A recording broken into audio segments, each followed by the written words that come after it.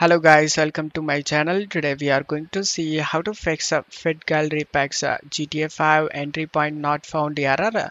Let's fix it guys.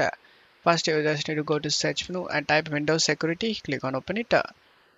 On left side select virus and threat protection. On right side select manage settings. Turn off everything in this page just for temporarily. After turning off, just to minimize this and open up Chrome and check my video description for this site. Just select the link and it will reach this site.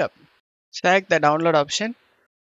After getting download done, select this folder icon, right click on the downloaded file and select extract all and select extract. After getting extract done, double click on this folder and copy all these files.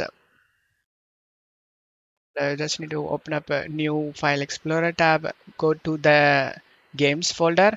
In my case I saved the GTA 5 in local disk C. As you can see, here is the game folder. Double click on it and paste the game files in here guys.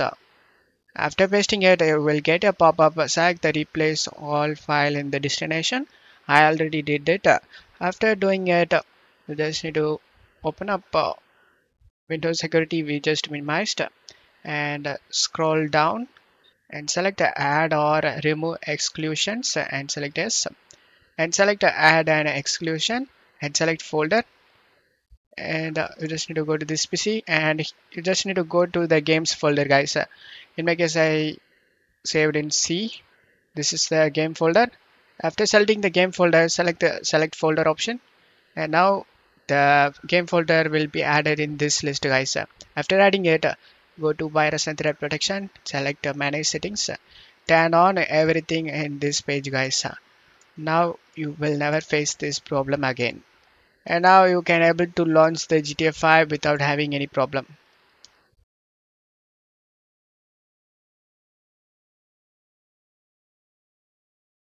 Don't forget to leave a like guys. Thank you.